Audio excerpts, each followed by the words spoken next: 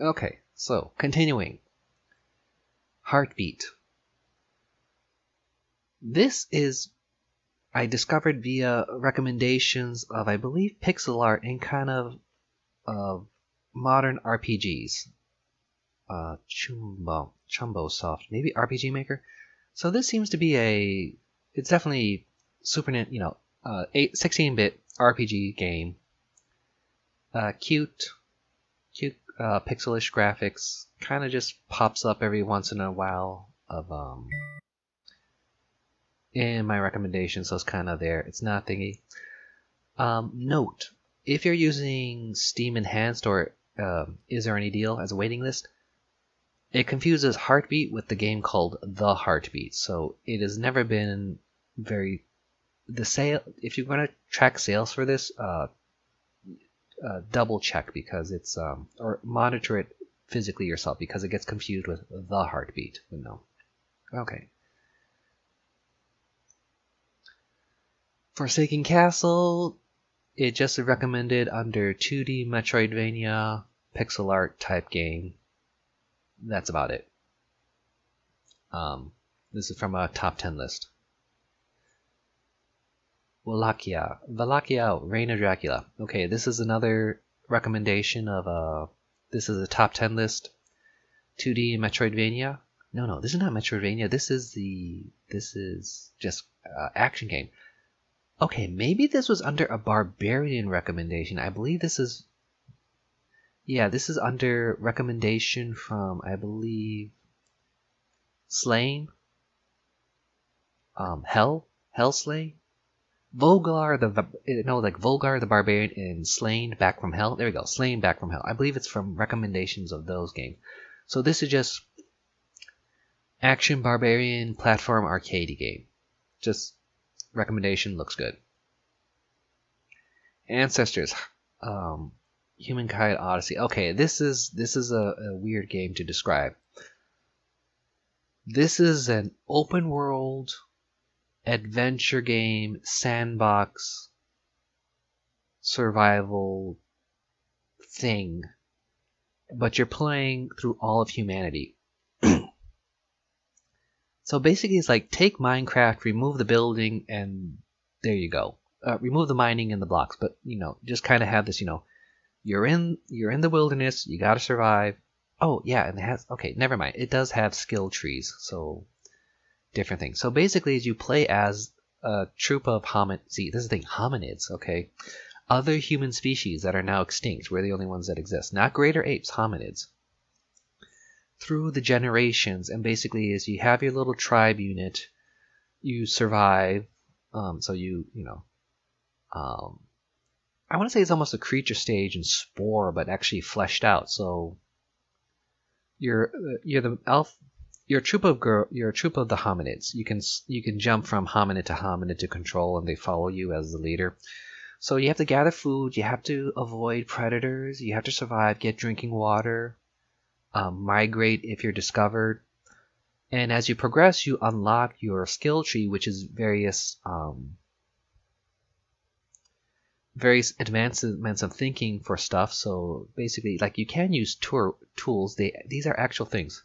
I know this game and I would love it because for college, for my science credit, the only ones available were, because I was trying to get honors for the honors courses, were the anthropology classes. So I took Anthro 1, which is basically history of man, prehistoric man and hominids. Love the class. Took human diversity, which actually is all the various why humans have 99.9 shared genes, but we look so different. So it's like all the various genetic variations that actually prove evolution and all these adaptations.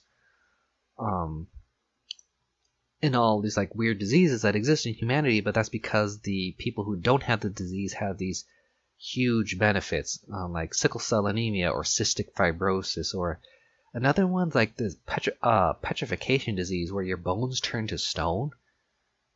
Basically, like they did the gene sequencing, like if this was a random dice, like you just need these two genes to flip. So the probability of this flipping from is 1 in 200,000. and there's 5 people. They have 5 fossils of people who have the disease. Like, that is an impossibility. That is like 5 people winning the lotto.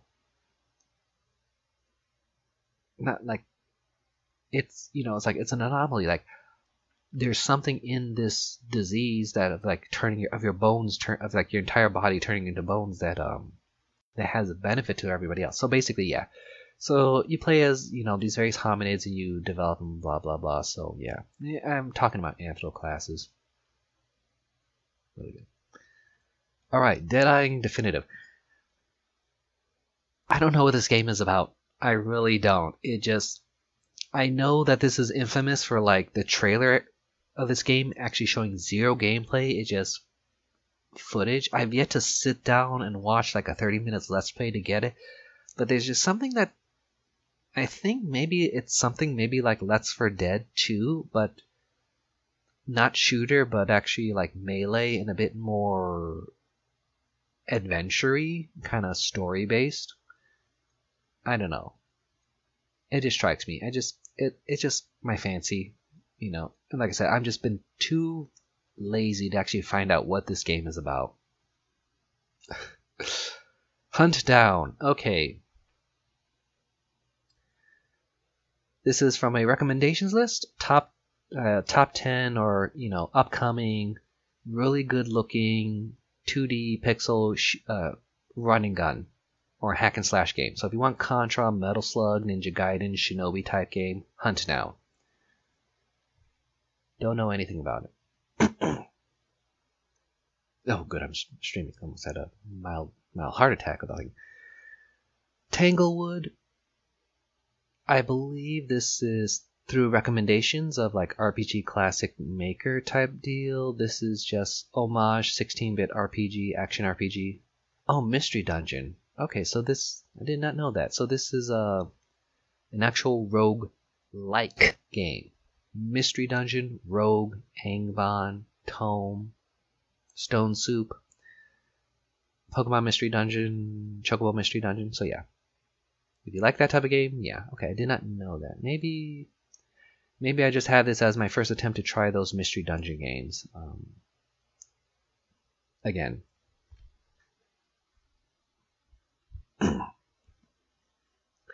I played Tome while it was still known, the acronym was still known for Tales of Middle-earth or Troubles of Middle-earth, but they had to change it because of the copyright of this state. Okay, Savior. This is from a top 10 Metroidvania list. Has very nice animation, swift, kind of. The art style is very unique. It seems to be very mobile. Yeah, but just nothing that really grips me. Just more like, yeah, keep it on mine. Time Spinner. I know this because this was at the time when it came out. This was a note. This was before, I believe, Bloodstained Ritual of the Night came out, or whatever the real Castlevania is. As like Konami does not make Castlevania. Castlevania is made by the actual guy who does Castlevania, Iga. He's made 2 games. I believe Bloodstained. There's one for the classic Vania and one for the Metroidvania. This was before those were released. So this is basically a Metroidvania, and it has the mechanic and gimmick of controlling time. So here's what seems to be a clock and gear. So you basically reverse time to wind the clock gears to do stuff. There is actually... so I guess it's almost like Blinks. So I believe I just had this as a recommendation more from my friend. There's another game that kind of has the time control mechanic for puzzles, and it's on my 3DS. Let's see. Let's pop that up, because if you like kind of a little if you like Time Spinner, and I'm guessing the puzzles in this game, you'd also like this other game or series of games, and it's on the 3DS eShop. It is called Eternoblade. Okay.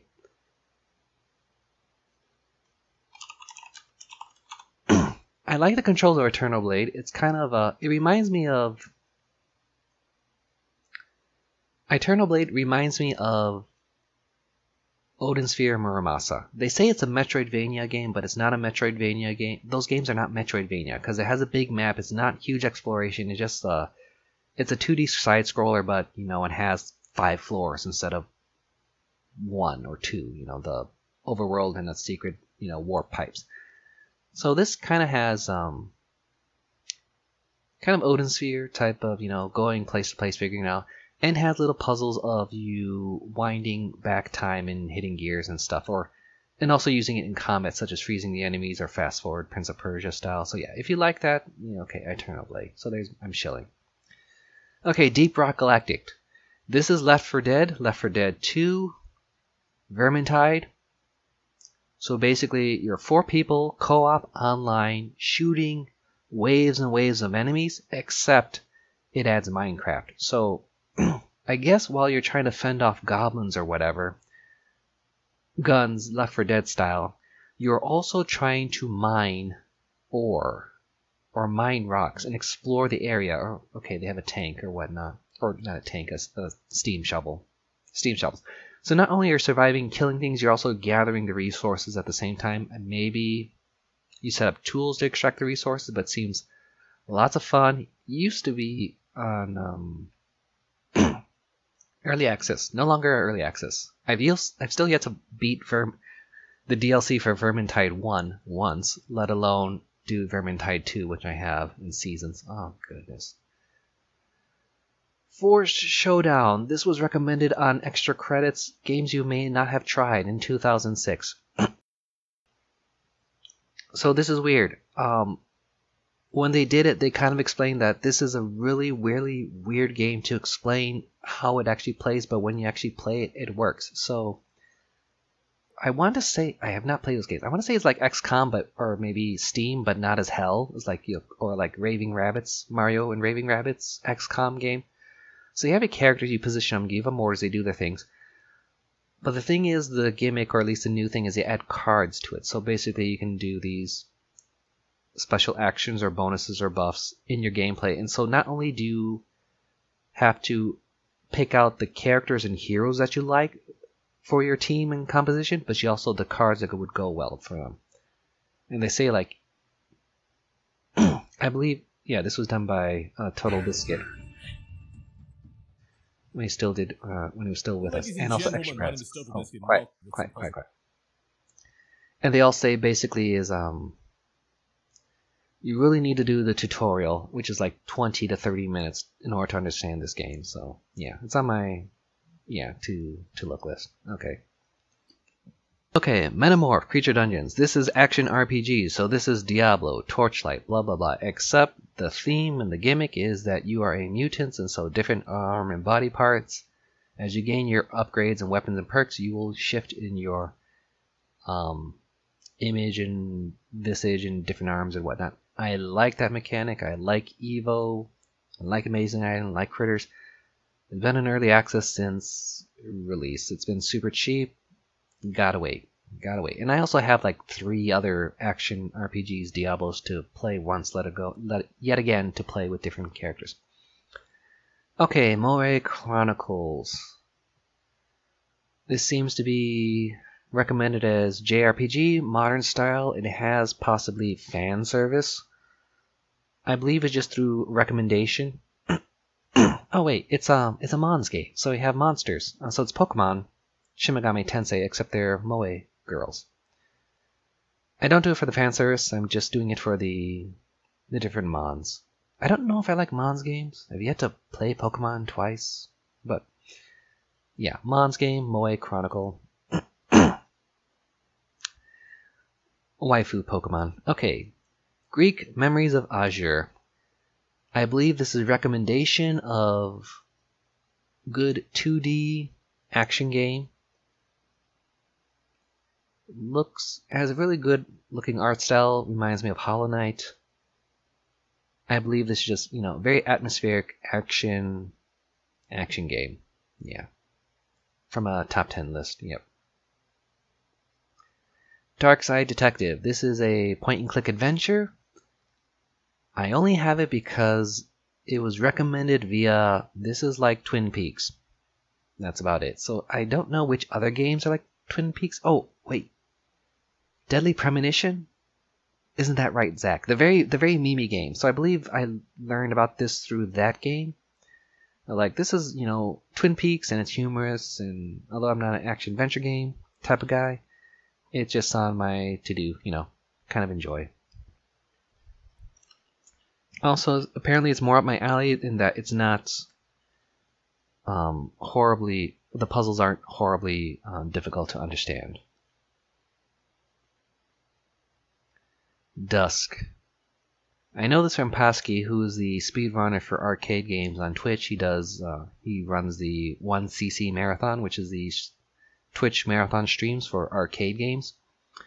And so this is basically Doom. It's pew pew fast shooter, but made 2 years ago. Set in the thing. Not so much. I don't know if I would like it because I don't know if I like Doom. I'm more inclined to try this. So this is basically Doom, but made 2 years ago, and a different theme. Hunt Showdown. This I saw on Upper Echelons. Seems very interesting. This caught my attention in that it's more of a. This reminded me of Vermintide. So although it seems to be survival. First-person survival zombie game, a la maybe. Oh, I'm probably going to name something that has absolutely nothing to do. The one that everybody wants to play but hates it. Dusk? Rust? It's not Battle Royale, but anyways. So, yeah, you get dropped in, you're surviving, you're crafting. It just really caught my attention. It's a newish game, so I don't know if I would do it. Or if my machine can run it. Historical low? 0? No. It's a defect. So yeah, Hunt Showdown. Oh, I think also, from the description, there's bounty hunting. So there is PvP, but if you actually kill people, you are noticed. You're kind of Dark Souls indicted, blacklisted. So if you actually kill the people who's doing the killings, you can advance. Or at least get rewards or whatnot. So yeah, Hunt Showdown.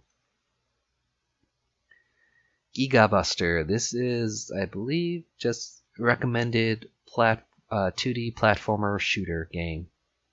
They just recommended on Switch or Nintendo, I believe. So yeah, Steam library is bloated.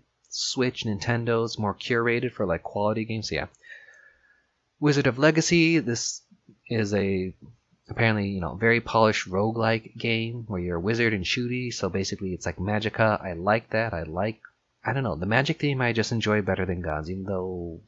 Whatever.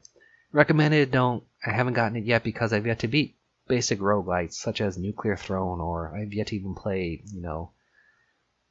Enter the Gungeon, and it's probably no wonder that not only are roguelites hard, but apparently I have the super duper hard roguelikes, or, the bullet hells and screen shake stuff. And I've yet to determine, like I said, I think it's with Nuclear Throne, because I believe there's one point, I can get through the first world okay, second world trips me up. Third world, I've yet to understand, but the point is, there was just something I just got to the third world, and I just got the right combination of guns that I just blazed all the way to the final boss. No trouble whatsoever. My heart was racing, so it's more of do I have the capacity to know what's meta? As opposed to survive, or is that kind of the games that I've yet to just get the broken combo and finish it? Okay, Kamiko. I believe a recommendation of pixel games. Oh wait, this looks like Faerun. So this, I think maybe it's via Ys. This is an Ys-like game, but it doesn't stink or highlight. If everybody knows the meme that highlight, I think this is a highlight game. I think I learned this through Faerun. Faerun is a very good game if you like Ys or you want highlight that doesn't suck. Faerun. So yeah, this is basically a highlight, except it doesn't suck. You walk into the enemies to kill, you grind for your level and explore, and you kind of go through the whole map, gather the items, and do it. Very short, sweet, loved it. Best $2 I spent. Beat it in 2 days. Excellent. Loved it. East, but good. Not East, but good. East is good. I mean, highlight, but good. Mortal Kombat 11. Mortal Kombat, what's there not to love? Fighter game. I just haven't played fighter since... Oh, what was the last fighter I played in the... The last time I played fighters, I was in college, still exploring MAME, and so I believe I was doing Vampire 3, Darkstalkers, Vampire Saviors. But the last one in the actual arcades, I don't remember. I think Primal Rage was new. Yeah, Primal Rage was new, I think. Or no, that was at Disney, so that was an old game. Anyways. Jimmy and the Pulsating Mass. This is Earthbound. So it plays like Dragon Quest, looks like Earthbound. Kind of kooky, but this is adult. This literally is kind of like Anodyne, where this is a psychological thing. You are literally in this... You're in Jimmy's mind, brain. You're basically in Magic Camp the whole time, except you're an adult. So you are in Jimmy's mind. All the enemies and characters are representations of people and psychological strengths and weaknesses. It has adult themes such as stress, death, work, adulthood, and whatnot. And you can change the different monsters in order for different things, such as you can turn to monsters in order to, like, you turn to a slime to squeeze through a pipe, you turn to a flower to talk to the flowers. So yeah, very, very, very adult, you know. Here's a boss. It's a very creepy looking spider going through.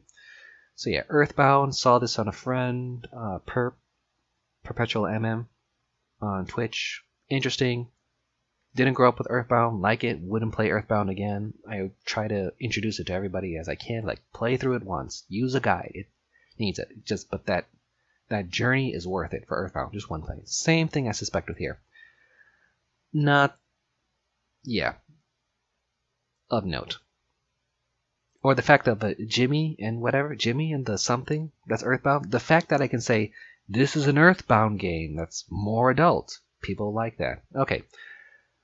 RFL Enhanced Edition. This is definitely homage to, I want to say Phantasy Star. This is definitely homage to Genesis style RPGs. Recommended through that on my to-do list. RFL Enhanced Edition. The fact that it's enhanced makes me think that this was originally an RPG Maker, but yeah. Good enough to recommend, I believe, through exploration of recommendation of my current library. Let's see, what are we at? Strength of the Sword Ultimate. Okay, this is weird. This is from Iron Pineapple, who does Dark Souls games. That is his thing. And real Dark Souls. He even goes not the meme. He actually goes to like the original PC games. That's like the true origin of Dark Souls that were done in like 1996 or 97. And where it's like you can swing up or down, or like you can cut the enemies and pick their arm up and whack them. You know, little physics based. You know, very, very specific. He recommends this game. He says this is a really good game and it's the right price. It is 99 cents. And he loves the fact of this is the DLC. The DLC is literally $200 for a skin. It's literally just a skin and it's $200. And he just loves the fact that the dev does it. So basically this is Dark Souls, but it's more arena style, it seems. Like you just fight one-on-one rather than exploring an area. But the combat, you know, for Dark Souls is, you know, really great. So more Monster Hunter, but cutting out the search for them a monster, you know, arena fights. So yeah, really recommend it. 99 cents. Yeah. He recommends it. So Strength of Sword Ultimate. Okay, Crosscode, 16-bit RPG recommended. That's about it. Maybe Phantasy Star. It has a demo. Yes. I'm only hesitating on the demos because I just don't know how much space I have on my hard drive. Elliot Quest. Don't remember. Maybe pixel game recommendation, top 10, action adventure. Maybe this is recommended through... Ooh. Maybe Half Minute Hero?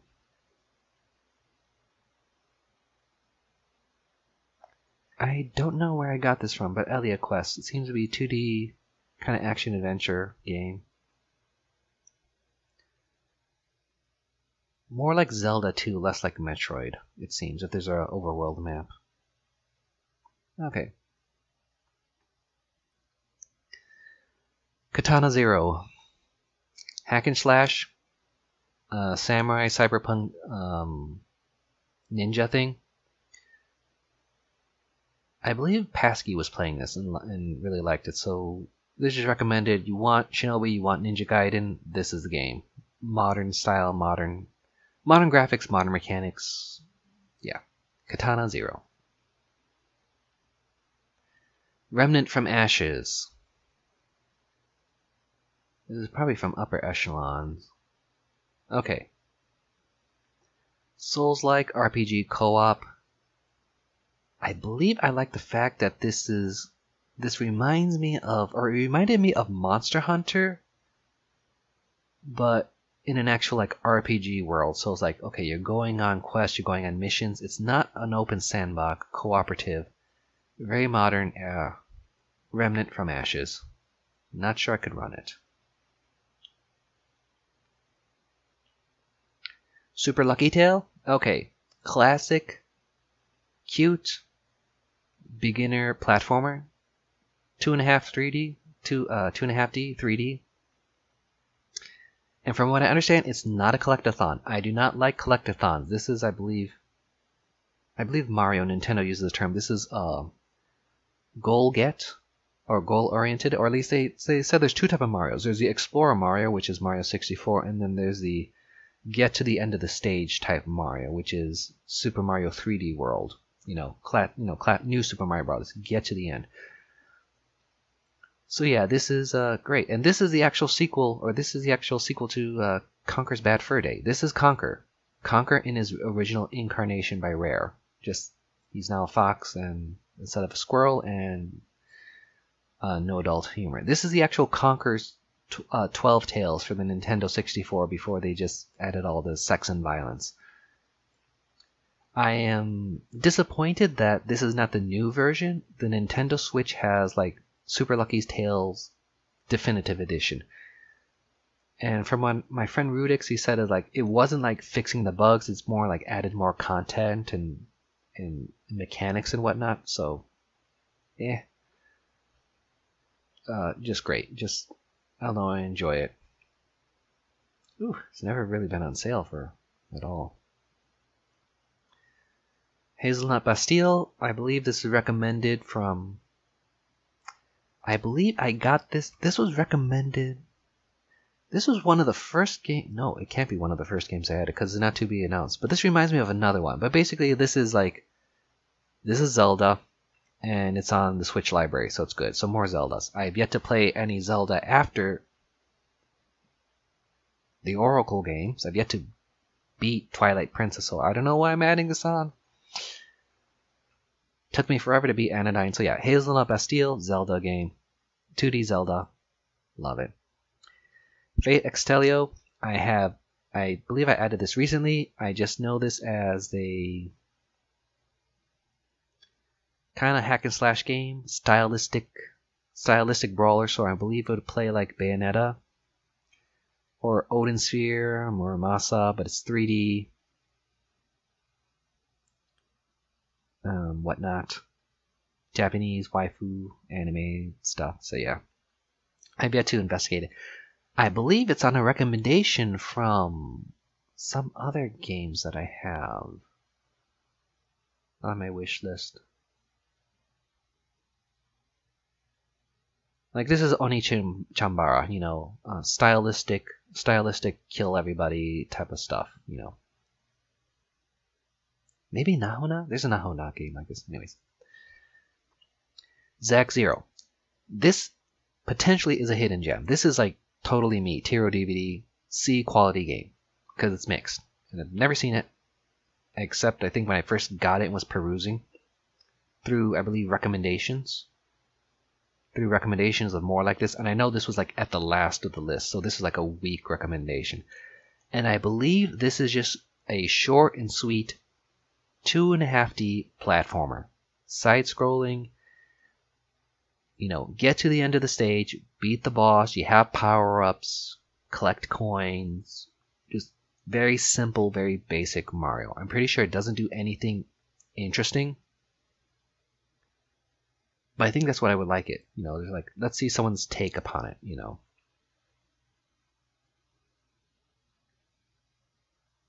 More than 30 characters, including spectacular bosses. When they say more than 30 characters, they mean enemies. So, like, I don't know. This strikes me like this was done by maybe 3 guys.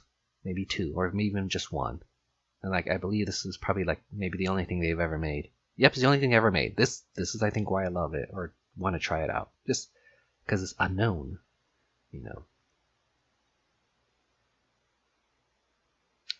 Okay, where are we at? Blazing Chrome. This seems to be just, it's Turricane, but modern. So yeah, recommended as Turricane, Contra, Run and Gun, Metal Slug, Pew Pew. Yeah, Contra. Yeah. Someone loved Contra and made a game. Blazing Chrome. Alright, Eratus, Lord of the Dead. This is basically Darkest Dungeons, but you are a lich, and you are building up your army in order to take over the world. I don't know if there's dungeon crawling, but it's basically Darkest Dungeon. So, turn-based combat. You have specifics on positionals. Very continuing is painful. Losing characters is painful. Yeah, it's a Dark Dungeon clone. And that is pretty. Seems to be a good stopping point. So until next time, I am Tiro, and have fun gaming. See ya.